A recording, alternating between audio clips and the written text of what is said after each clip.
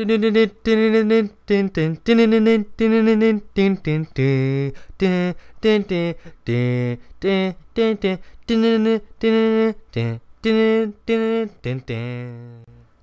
there and welcome to TG News.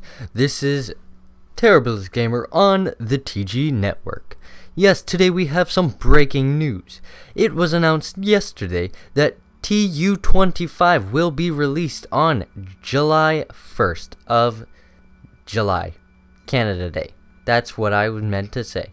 Yes, so this is very exciting news because we have been waiting for months and months to hear about this update when finally 4J Studios changed their banner to a fuzzy banner, and that meant something big was happening.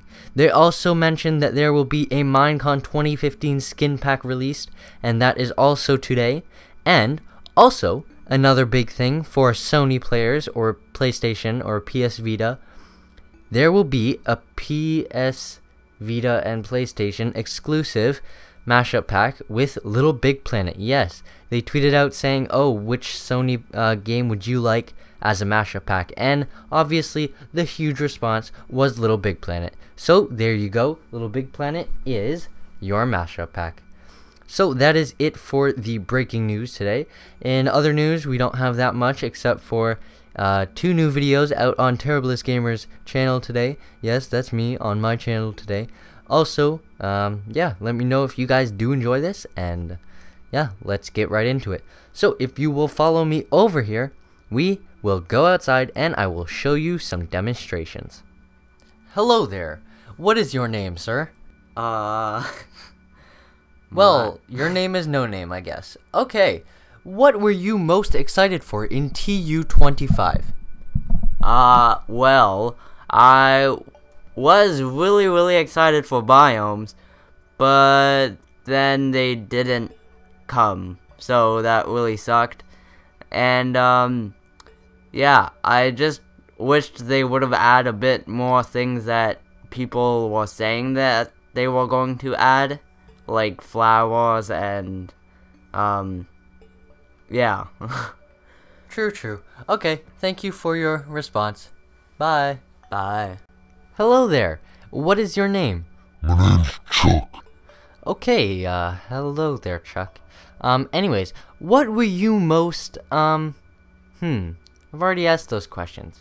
What do you like about Minecraft? I like breaking blocks, 'cause that's what I can do. I like running up to trees and punching them. 'Cause, that's what I do. I just want to wreck it. I'm gonna punch things. I'm gonna punch you. No. Don't punch me. I'm just an interviewer. I didn't do anything. Okay, I'm just gonna leave now. Okay, bye. Thank you for your time. Bye. Hello there. With me, we have, what's your name? Stacy. Interesting. So, Stacy, out of all of the new features that came in TU25, what are you most excited or happy about? Well, I really like the fact that we can choose whether it's night or day, and I like the changing weather thing, but I also like the different wood doors. Interesting. Is that it? Yeah, for that update, I'm really excited for the new biomes that are coming, and fish and flowers and all that stuff. Cool. Thank you a lot, and I will see who's next. Okay. Thank you. Bye. Hello there, and welcome to the demonstration. So, these are all the new features that are in TU25 that I will be showing you. So, if you follow me over here, we have all the new wood doors and wood fences. Now, these are not new wood types, but they are new doors and new fences. So we have oak. No, we don't have oak. We have jungle, spruce, and what's the other one? And birch. So we have new doors and new fences for those 3. Next up, over here, we have book and quill. Now, the book and quill is very interesting because originally they said that they weren't going to add it, but because you can now enable your keyboard or chat pad, they said, okay, why not? So now we have the book and quill. So if you open it up, you can start typing anything, whatever you want. Let's just type something. Okay, and then once you've typed it, you can either close it and give it to someone else to edit, or you can sign and close, which means that they can't open it again. Once you've signed the book, it's published. You can't edit it anymore, you can't change it, you can only read it. So that's that. That's the book and quill. Also, we have iron trapdoors, which is very exciting because it's like a regular trapdoor except it's iron, so it can only be opened with pressure plates or redstone, and you can't open it by a regular trapdoor kind of thing. Okay, next up we have colored glass or stained glass. Now this was a feature that was very exciting because this allows map makers and just even people who play survival to do so many things, or creative, like to do so many things, and it opened up the possibilities to windows. Yes, magical windows.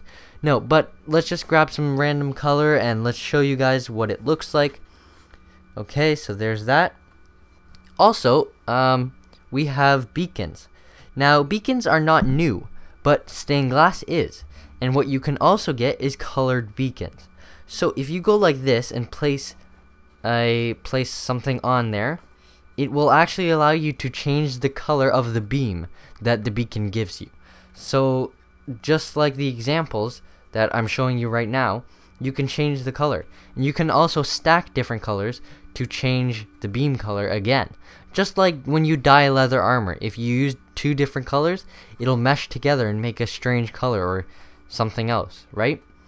Also, you can divide the beacon into different parts. So if I stack up here and go higher, I can show you guys that even though I have blue down there, I can make it green up here, which is very exciting because you can divide the beacon and you can have sections of it, different colors, or you can mesh it all together to have one color. But that is about it for today. So hopefully you guys have enjoyed this. I certainly have. And until the next, stay classy.